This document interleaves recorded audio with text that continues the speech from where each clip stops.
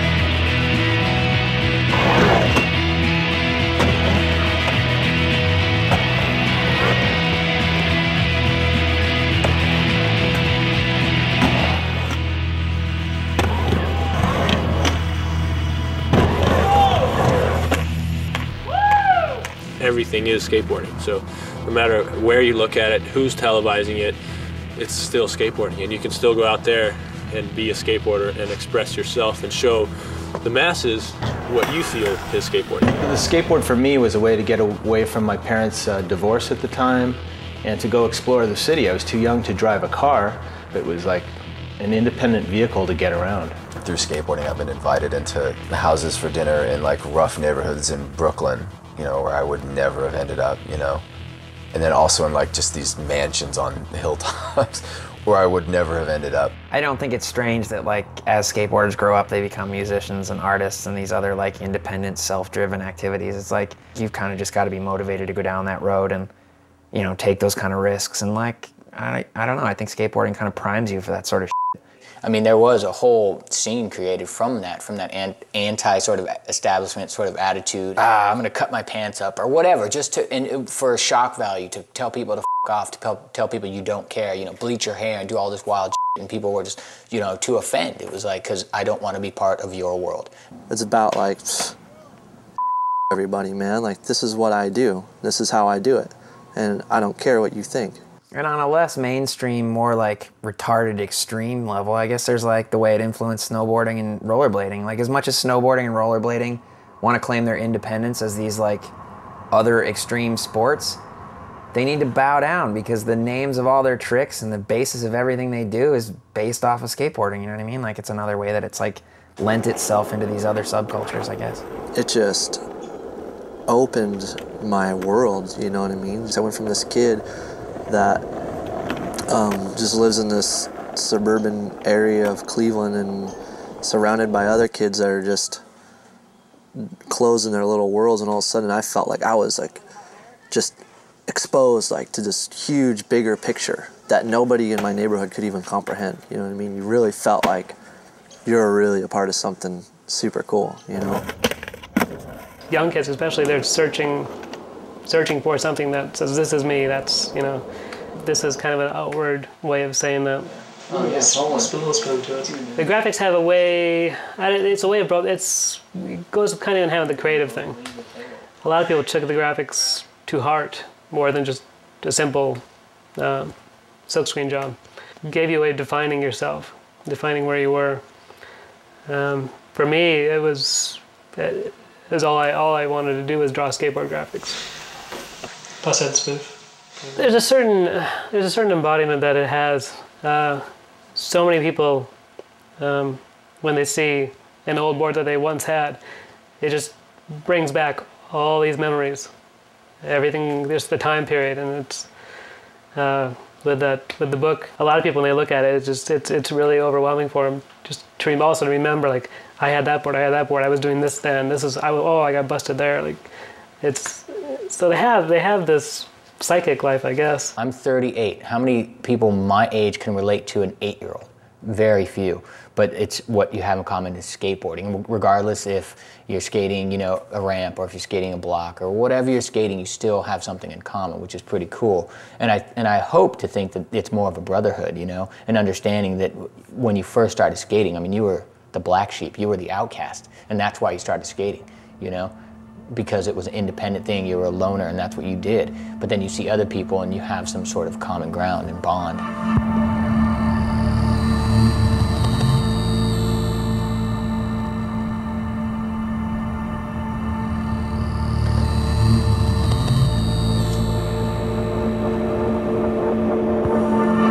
Skateboarding can be a solitary revelry or a shared experience among friends.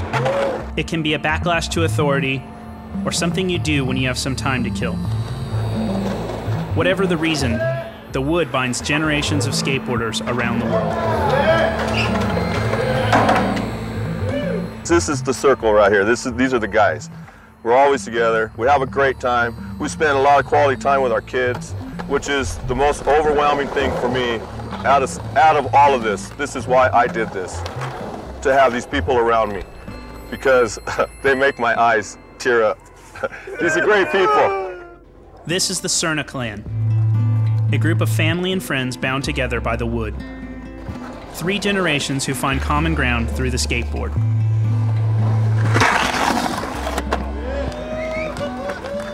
This guy lives for skating. That's what he is. Skateboard. He'll sit there with his spoon and ride his spoon and his cereal bowl. Everything that he looks at, it has a skateboard in it. But it's cool, that's because of his pops, you know, Dad's skating with us, and it's been down through the generations, and that's what we do. That's how we get our joy, having our boys learn how to skate, being out there with us. Mom coming out, you know, us doing big barbecues, going camping, the whole thing, you know, it's rad.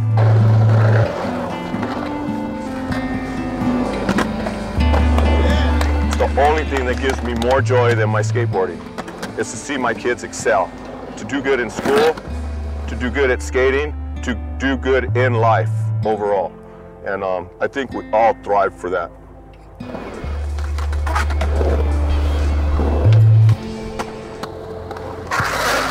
Each and every person who rides a skateboard has his own experience with it. The skateboard is whatever you want it to be, and the life of a skateboard is as varied as the interpretations of the wood itself. Describe this object for me. Describe this object? That's interesting, actually. This is called the skateboard. Skateboard. Blank deck, yet to be filled with life. Functional. It's a deck. I know what it is. Made of wood. Skateboard that's been made with hard maple. It's got 5 plies running the length of the board and 2 plies running across the board. Some holes drilled for your trucks. It's blank. I mean, it's not branded at all. This is the lifeblood, right here. I don't see it any different than a baseball mitt, a soccer ball, a bat, a basketball. Curvaceous. My first love. Love it, hate it.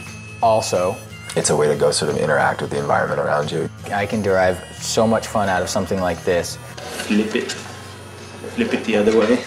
It always hold promise. It could be your meal ticket to get over to Europe to go skateboard. A vehicle, first and foremost, yeah. Just looking at it, you go, yeah. This is where it all starts. This is where it all ends.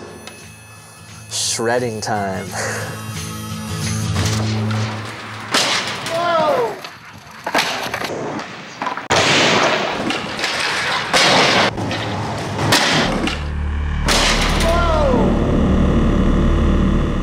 Can a skateboard die?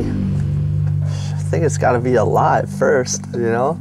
Well, no, it's just an inanimate object, man. It ends up stored in your basement or on someone's wall or in a landfill. The birth and life of a skateboard probably starts out the same, but then it's a matter of what kind of kid winds up with it. I killed it for my enjoyment. There's so many ways it can go. Is a skateboard ever really dead? You know, people turn them into art. They are definitely memories. The best thing in life to have is a memory. And if you've got a skateboard, there are memories that go with that skateboard. So did it die? If it's in your thoughts, even if you went to the garbage dump? No.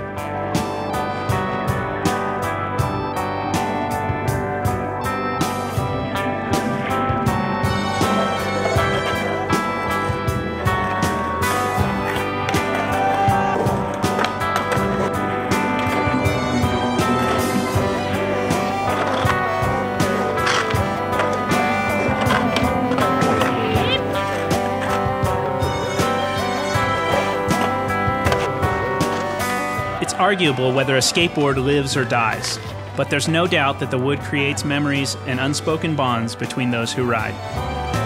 These bonds are strong enough to bring some to collect the very object that generates these memories. The Skate Lab Skate Park and Museum in Simi Valley, California houses the largest known collection of skateboards. Around the world, skateboard art shows are regularly held. Books, films, and installations chronicling the legacy of the wood are released increasingly more. But it's this intangible desire for the memories spawned by the wood that is the root for so many collectors.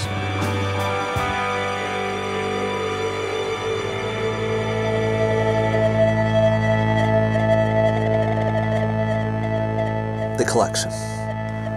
I have 287 boards, and they're all, it's every board that I have ever ridden since my first brand new board. This Caballero right here.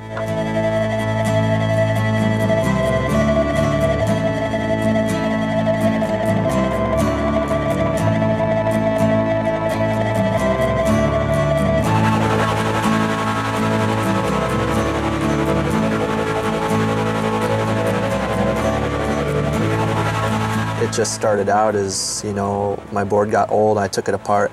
I didn't want to throw it away because it's like, my parents bought it for me, one, and two, it's like, I just don't know if I want to throw a board away. And then before I knew it, I had a little stack going. And then I realized, like, I'm really deep into this, and realizing how when I look back at my boards, it conjures up memories, you know? So then I was just so deep into it, I just kept saving them, and now it's just what I do. I save every single board I ride.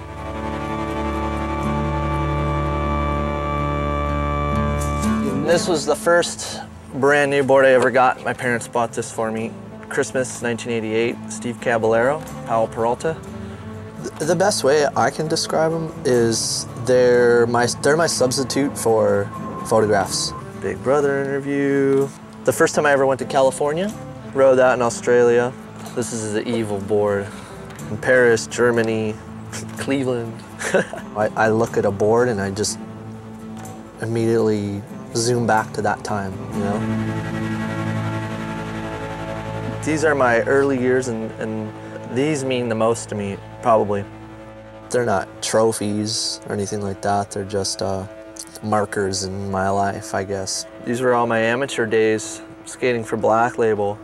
As soon as I pick that board up, you know, my mind just gets flooded with all the memories of that tour, you know, like everything about it, you know, and I don't really have that many photos, you know, but I have that board. A sample of my pro model right here. And when I turned pro, I was just going to take an already existing shape to be my board. And Paul Schmidt is the guy that makes Black Label boards, and he convinced me, you know, to come down to the shop. And you know, he was like, "Hey Christian, you know, like come down, like let's you know, fool around and try some shapes and, you know, find something you really like." So I think he wanted me to ride these boards and give them back to him and tell him what I thought, but I kept them obviously. And then this was it. This was the first finished one. First pro model right there. That was the childhood dream come true right there. Sometimes, like, if I did tricks that meant something to me or whatever, I'd write that on there.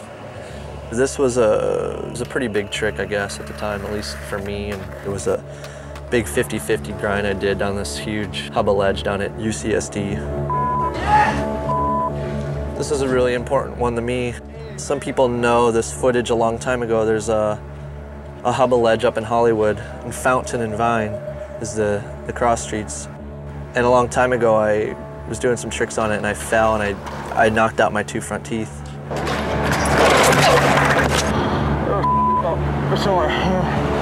Years later, 2004, I went back. I did a frontside blunt down that ledge. So, I mean, for me personally, it was really cool because I had lost my teeth on that same ledge years ago and never went back. So that's a good one. Hang on to them and hopefully, you know, maybe pass them down. Maybe I'll have kids one day, pass them down to them or whatever, and let them burn them. It's a little insane. It's a little obsessive, you know, but, you know, I don't know. It's like, I've been doing it for 17 years and I'm so deep into it, it's like I can't stop. Hopefully, you know, when a kid gets a new board or when I get a new board or even when I look at these old ones, or hopefully if other people look at their old boards or they're looking at my old boards, it puts life into them, you know what I mean? It somehow inspires them or whatever and gives them life to do whatever.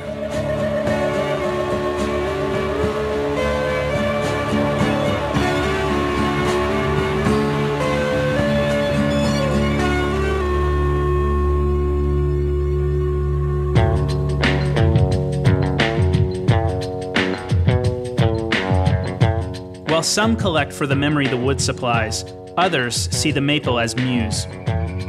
Decks become the canvas of painters.